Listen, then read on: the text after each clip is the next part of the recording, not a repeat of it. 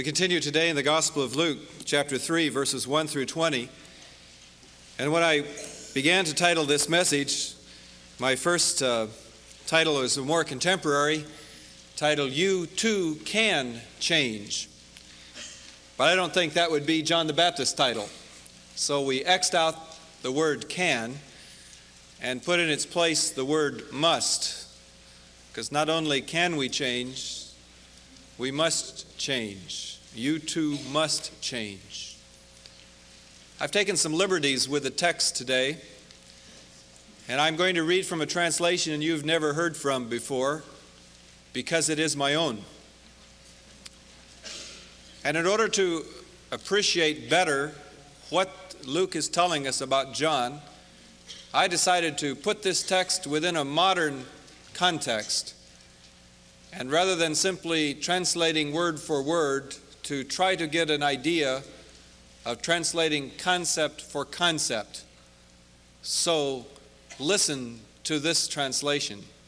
In the 4th year of the presidency of Ronald Reagan, when George Deukmejian was governor of the state of California, Tom Bradley, mayor of Los Angeles, Harriet Weeder, chairperson of the Orange County Board of Supervisors, and Norma Herzog, mayor of Costa Mesa, during the apostasy of the World and National Council of Churches, the Word of God came to John, the son of Zechariah, out in the desert region beyond San Bernardino. He went through the desolate places of San Bernardino and Riverside counties, preaching a baptism of conversion for the forgiveness of sins. As it is written in the book of Isaiah the prophet, a voice of one calling aloud in the desert, prepare the freeway for the Lord. Straighten out the winding parts, fill in the potholes and cracks, and even out all the bumps. The crooked road must become straight, and the rough highway smooth, and the whole earth will see God's salvation.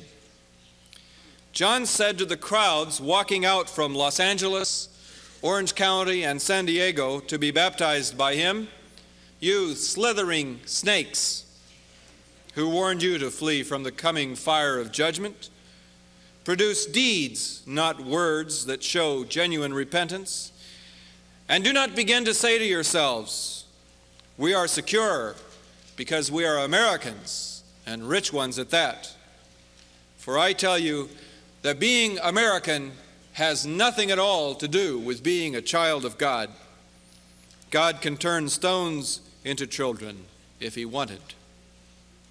God already has the blade of his buzzsaw laid against the tree root of your life, and he is going to cut down every tree that has no evidence of his indwelling life and throw it into the fire. What then should we do? The crowd asked. John answered, if you are well clothed and fed, then find people to give food and clothing to. Just keep for yourself the minimum you need. Management people also came to be baptized. Teacher, they asked, what should we do? Don't pad your expense accounts, he told them. Bill your employer for your legitimate work expenses only. Then some politicians came and asked him, and what should we do? He replied, quit taking bribes and start running a truthful campaign without spreading smears or lies about your opponents. Be content with your pay and don't use your political office to make sweetheart deals. The Southern California people were waiting expectantly, and all were wondering in their hearts if John might possibly be the Messiah. John answered them all, I baptize you with water, but one more powerful and important than I will come, so great that I am not worthy even to carry out his trash. He has a large magnet in his hand to gather his people to himself, and he is going to throw everyone else into unquenchable fire. And with many other words, John encouraged the people to repent and announced good news to them. But when John rebuked some big-name so-called gospel ministers, singers, and authors for their sexual immoralities, divorcing their wives and marrying their adulteresses, plus other acts of high living and deceitful financial management of kingdom money, They blacklisted John from their churches, religious programs, and book publishers, isolating him from disturbing their earthly empires. That's John. Very clear-cut, very blunt, and very, very unvarnished. But he drew people. He was a most unusual man out there in the Jordan River wilderness area, people walking 30, 40, 50, 60 miles just to hear him preach, just to be baptized. He wasn't even doing miracles. He couldn't even hand out handbills that said, "Go to Jordan, where miracles and signs and wonders are occurring," for no other motivation than to hear him preach God's truth and to be baptized by him. People came those many, many miles to see, to hear, and to be influenced by a man to whom God's word came. As we look at this passage in Luke today, I want us to look at how Luke sets John forth in four relationships. John's relationship to history, John's relationship to his day, John's relationship to Jesus, and John's relationship to us. His relationship to history is spoken of in the first verse, in the 15th year of the reign of Tiberius Caesar. Luke is concerned to show us as a historian that the persons named, the emperor, the governor, the three tetrarchs, and the two high priests, are simply bit players on God's stage of history. All of them have impressive stationery. John has none. All of them have impressive offices and titles. John has none. But from God's point of view, they're all bit players. And their simple function in history is to introduce the introducer to Jesus. God is always at work scrambling the kingdoms of men and calling things important that we call unimportant, and calling things inconsequential that we call consequential. By setting this story in history, Luke is reminding us once again that he is not telling a story like Luke Skywalker and the Jedi Knights, a story that happened in a faraway, long ago land and time. God's story takes place in human history, in the 15th year of the reign of Tiberius Caesar. What we don't know is exactly how Luke dated the beginning of Tiberius' reign, because it's possible to date it at two different dates, when he became a co-regent with Caesar Augustus or when he began to rule solely on his own. The dating, therefore, would lead us to conclude that John's ministry either commenced in 26 AD or as late as 29 AD. Luke reminds us that there were two high priests at the time. Actually, from a strictly technical point of view, only one person could serve as high priest, but Annas had been high priest between the years of 7 through 14 AD, and then in succession he'd had 5 sons that he bought the office for, and now his son-in-law Caiaphas sat in that chair.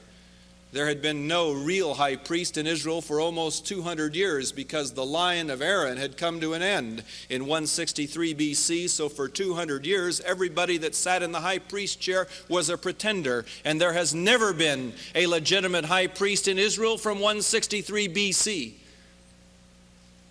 The high priesthood was over. The people that were sitting in it were apostates, and they owed their office to their political influence and to their wealth. And Jesus is going to end all of that.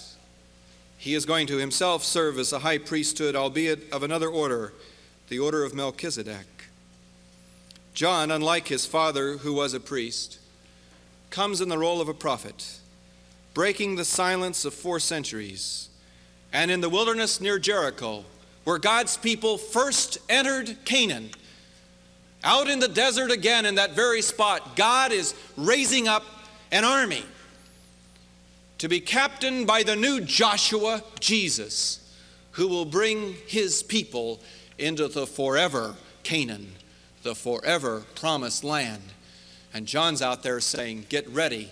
He's getting ready to do it. Well, that's kind of John's relationship to history. John's relationship to his day is also interesting to look at, Because much of what was happening in John's day happens again in our day, because history tends to be repetitive in terms of the basic themes are always being worked out in cultures. They just have different names. In John's day, people by and large were divided into 4 different groups. One group was just south of John, in the area to the north of the Dead Sea, the Qumran community, the Essene community. And their idea was God is through with the temple. He's through with the priesthood. He's through with animal sacrifice. The whole system is corrupt. It's been fouled up. Let's get out of it. Let's get away from it. Let us come out into the desert and get ready for God to deliver us. God doesn't need anybody to help him deliver us. When he's good and ready, he'll do it. Let's get out in the desert, get away from the contamination of other people, and be here a pure and holy community. I call them the withdrawal front. There are people today that think that way. If we can just get away to a little commune somewhere in Oregon and get safe from the contamination of Southern California and get spiritual, then we'll be all right. The withdrawal front. If we could just get away from it all. The Essenes had that idea. The Zealots were on the opposite end of the spectrum. They said God isn't going to do anything until he sees we're serious. So what we need to do is have the gospel of liberation. Kill a commie for Jesus' sake. That is, the Zealots were people who carried daggers under their robes and would assassinate political enemies. And they said, we take action. Get a gun and foment revolution. God isn't going to do it. He's waiting for you to be the revolutionary. They were the firebrand revolutionaries. You see them all over the world today announcing a gospel of liberation. Only many times it's kill a capitalist for Jesus. They were part of the matrix of that day. And the Sadducees were saying, it's the best of all worlds. My, things have never been better. We've got money in our bank account. We have a secure retirement plan, and things are just great. We know that the Romans are in charge, but that doesn't bother us at all because we found a way to make a profit even off them. So nobody mess up the system, please. It's just too good for us. Everything's fine. Leave it alone. And then there were the Pharisees who said we can't go out like the Essenes and we can't take up arms like the Zealots, and certainly this is not God's way with what the Sadducees are doing, so let's just stay and try to be pure and be separate and be holy. And let our dress and our externals show that at least we are different. The problem with our difference is that it didn't reach inside. It just went to the outside. And there are people today that think that by living with a lot of rules and negatives and don'ts, they can somehow be different. But if the spirit isn't changed, the rules don't mean anything. So John came to the withdrawal faction, to the freedom fighters, to the collaborationists, to the separatists, all these groups. And John came with a different emphasis, an emphasis upon personal repentance and baptism. Ethnicity was not enough. Get baptized just like the Gentiles. That's what the Gentiles have to do when they want to get into the faith. They have to be baptized. You're no better than the Gentiles. Be baptized, get washing for your sins, and begin to practice justice and mercy. And John was saying, be forgiven. The temple sacrificial system isn't doing it at all. If people were getting their sins forgiven through the temple sacrificial system, they wouldn't have been going out to hear John. I once preached a sermon years ago that I called the Jordan River Protest Movement, because John was protesting against liturgy without salvation. You can kill all the lambs in the world, but it's meaningless if that's not something real isn't happening at that moment. And John was saying, God's raising up a new sacrificial system. Behold the Lamb of God. Be ready for the forgiveness that he has to offer. And John was saying, Messiah is coming. Get your hearts ready. So he uses the language of Isaiah 40 to describe the practice of the day when an important potentate would take a trip. His servants would go out and ready the road so that his chariot could travel without being bumped along by the rocks and the potholes in the path. And Isaiah's exalted poetic language, which says, every valley shall be exalted and every high place brought low, is simply metaphor to describe, let the ditches be filled up and let the bumps be laid even. Get ready in the human heart, a way for the Lord. During the coronation of Queen Elizabeth in Westminster Abbey, when all the congregation had been seated, Suddenly, quite unexpectedly, a squad of cleaners appeared with brushes and vacuum cleaners and proceeded to go down sweeping the carpets so that they would be absolutely clean for the coming of the Queen. That's what John is saying. The King is coming. Mend not your roads, but your lives. And John is also saying out there in the wilderness, the day of wrath is at hand. Judgment is coming. Snakes, when there's a fire, begin to slither out to escape it.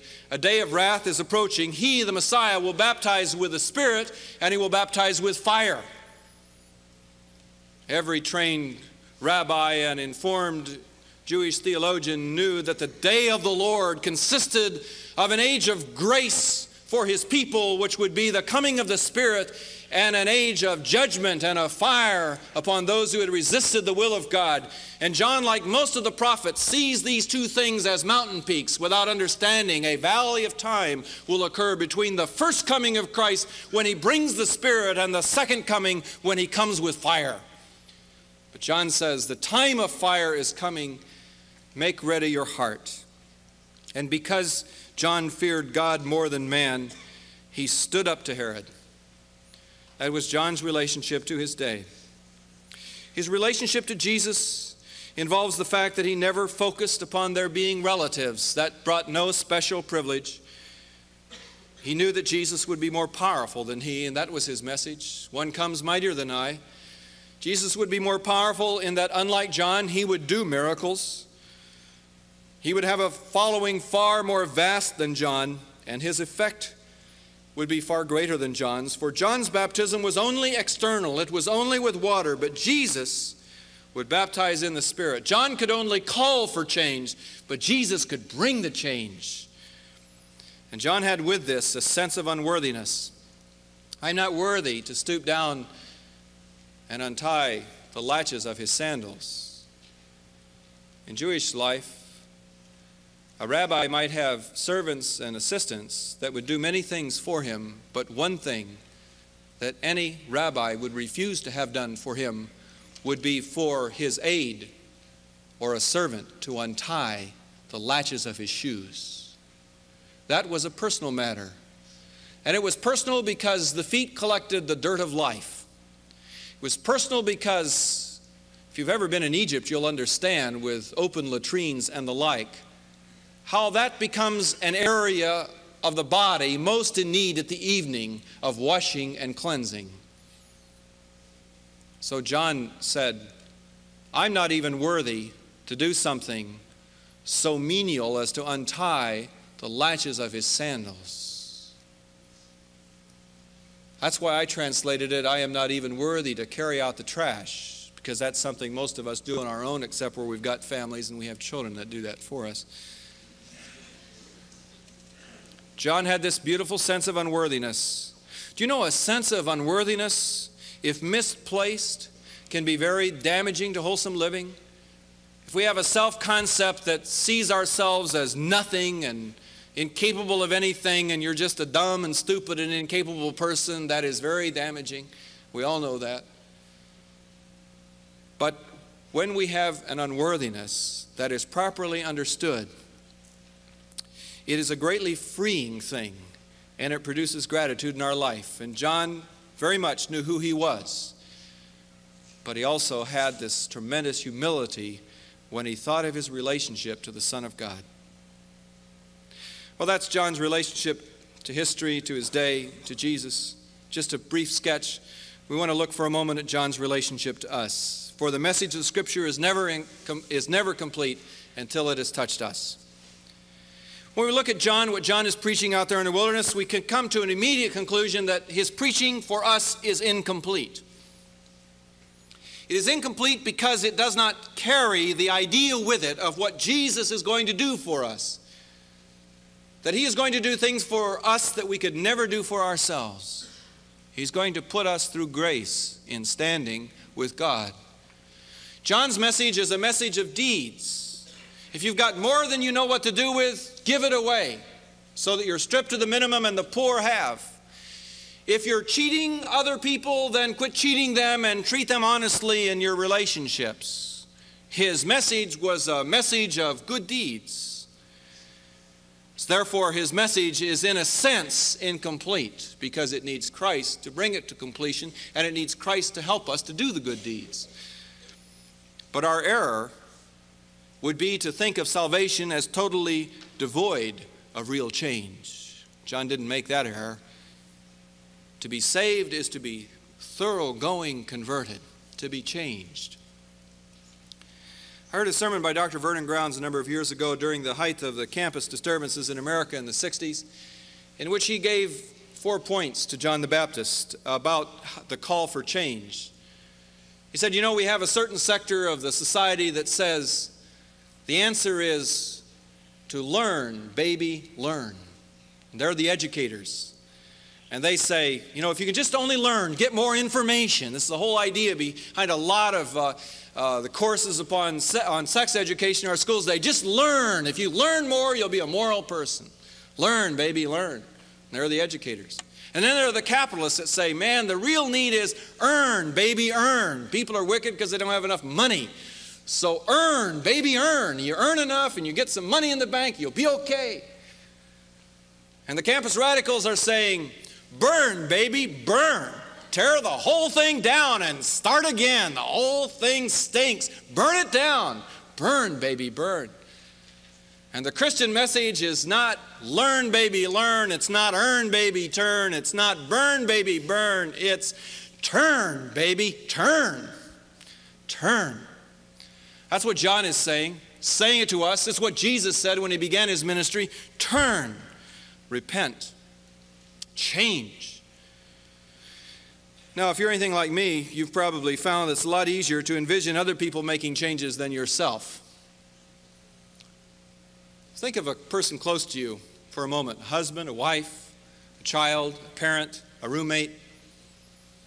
And think about 3 or 4 changes you would like to see them make that would make your life a whole lot easier. Can you do that for a moment? Why don't you, if you're sitting with a friend or a spouse or something, just whisper one of those changes you'd like to see them make, all right? Boy, if other people could just change. I found it a whole lot easier for me to envision the changes I want members of family to make than to envision changes I need to make myself. It's difficult for us to make changes. It's difficult because we're creatures of habit. We're captive to our ideas and to our routines. I saw a great illustration of it this week in the paper when I read of the death of Sylvan Goldman. He died in Oklahoma City last Sunday. He was 86 years of age. You probably don't know his name, never heard of him. He left an estate of $200 million. You know how he made his money? He's the guy that invented the shopping carts that you wheel around in the grocery stores. And the article in the newspaper said back in 1937, one June day, he was in his grocery store. He owned a little grocery store in Oklahoma City, and he was kind of sitting back. It was a dull day and wasn't getting many customers. And he was trying to think of how to fill the aisles with customers. And he saw 2 folding chairs there, and he began to envision the idea of putting some kind of a wire basket cage between the folding chairs and pushing it around. And he got a guy to help him, and they invented it. And then he took out an advertisement in a newspaper, and the advertisement said something like this: can you imagine wending your way through a spacious food market without having to carry a cumbersome shopping basket on your arm? He thought everybody would want to do that, would come out, want to change their grocery habits, come out and get his cart and wheel it around. Nobody responded to the ad. So he took out another ad and he said, the reaction last week to this new invention was, wow. He said, I told a deliberate lie. He said, people still didn't come. And I tried to enter some other stores in my basket, but nobody would buy it. So he said, I finally wound up hiring a bunch of young men and women to spend all day wheeling baskets up and down the aisles of my store, pretending like they were shopping. And finally, he said, the idea caught on. I thought, wow, if it's that hard to get people to change their habits of grocery shopping, can you imagine how hard it is to change in the areas of life where you really need to change in? Like being grumpy. We'll just drop it right there. That's far enough. Change. How do you change? There are some excellent things that flow out of Luke's account of John's ministry that give us some steps to change. The first one is Change takes place when our heart gets touched by the Word of God. It points out to us the specific areas in our life that the Lord wants changed.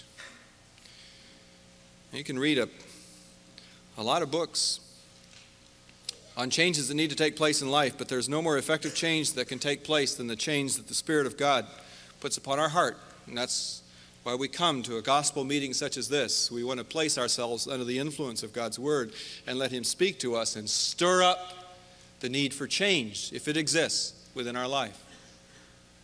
Specific changes. One of my favorite stories is a story that David H.C. Reed tells about a logging community up in Oregon, and this minister had gone to take the parish there, and he found the people friendly and welcoming toward him. But one day he was out in the woods by a riverbank, and he noticed that some of his parishioners were cutting the ends off the logs that were designed to float downstream to the logging mill. And he recognized what they were doing. In that area of the country, it was custom that the person who owned the timber would notch their initials or their logo into the end of the log, and that would tell the mill when it received the log whose account to accredit.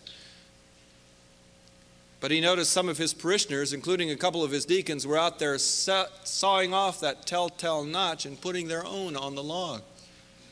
He thought, what kind of a congregation have I got myself into? So the next Sunday, he came to the pulpit with a mighty text, "Thou shalt not steal." And he preached on it with all his heart. And when he was done and took his place at the outside door to shake hands with people, everybody came by and said to him, "Pastor, that was a marvelous sermon," including the deacons that were out there sawing off the ends of the log. They said, "That was just marvelous, Pastor." He thought to himself, what possibly went wrong? So he went back to his text, and the next week he had the answer. He stood up and he said, "My text today is, thou shalt not saw the ends off thy neighbor's logs." That's how specific the Holy Spirit wants to get with our life. And obviously, I wouldn't even try a litany of change that may need to take place in an audience like this. You could get a grocery list of change that needs to take place in our life. But the true changes are the changes the Spirit of God lays His finger upon.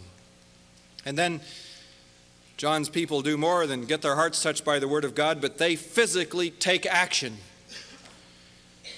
They respond to the message by walking the 30 or 40 or 50 or 60 miles. And when people say, "Where are you going for a couple of days?" they would have to say, "We're going out to hear John." They were taking a physical step that others could observe. Something I've realized as I've gotten older, I didn't understand this when I was younger, but as I've gotten older, I've realized how important it is when people make a commitment to Jesus Christ that they demonstrate that commitment by doing something physical, even if it's walking an aisle or walking down an aisle in a Billy Graham crusade. It's a recognition from the Christian point of view that we're not just spirit and mind, we're also body. And the body needs to be out there, leading and guiding and representing where the spirit and the mind are going. Physically, John's people that were changing were taking action. And another thing they were doing is they were going on to public record that they were changing. They were being baptized by him. They were going public with what had happened. And I think that when you look at change, we never really effectively change in our life when we just reach a secret determination. We need to let other people know about it. John's people were not saying, "I promise to be good the rest of my life and I will never do anything wrong again." That's not the kind of Pollyanna change we're talking about. We're talking about having a disposition that wants thoroughly to seek after God's heart and be a changing person after His likeness all of our life, metamorphosizing, being transformed into His likeness, a commitment to change, to go on public record. Maybe you need to make that kind of a thing today. Maybe it's been a long time since you said to your husband or to your wife, "I love you." And the reason why it's been a long time is because you're not sure you have the same commitment to that relationship that you had some time ago. And somehow you need to go on record as being committed verbally to your marriage. Maybe you need to go on record as being verbally committed to a particular course of action within your family or a particular set of circumstances that the Spirit of God is asking you for to change. I'm going on record. And then the last thing out of this passage is that we must let God do for us what we cannot do for ourselves. We cannot forgive ourselves our own sins. And so John is out there in the wilderness saying, be baptized for the forgiveness of sins, knowing full well that only God can cleanse us. Only God can give us grace and help us. And out there in the wilderness, John was proclaiming that the Lord would fill us with His Spirit. That is, that when Messiah would come, He would put His nature and His personality within us. And only Jesus can do that. Only He can give us His personality. So let your heart get touched by God's Word. Physically take action. Go on record as changing. And let God do for you what you cannot do for yourself. Our Father, each of us, when we're honest before you, recognize there are areas of our life where not only do we need to change, but we must change. Areas in our relationship with you, areas in our relationship with family, areas in our relationship with self. Lord, there are friends here who need to change that attitude toward themselves, an attitude which has them cast down and feeling worthless. And Lord, through your word, you come and remind us that we cannot call anyone worthless for whom Christ died, that we're of infinite worth and value to you. We pray for the healing of homes and the healing of marriages within this body that need to change. We recognize, Lord, that change is difficult and it is filled with struggle and even hurt. But you will take our hand through every change we need to make. And you will develop in us your own character and likeness. We pray for the healing of lives and the healing of homes. Show us, Lord, in relationship to our families, how to change, what to change. And then, Lord, in our relationship with you, we pray to be delivered from a concept of spirituality which is in word only. Help us, Lord, to change in ways that allow us to think and to act and to speak in ways that Jesus himself would speak and act and think. Change what needs to be changed and give us the power to do it. We ask in your name. Amen.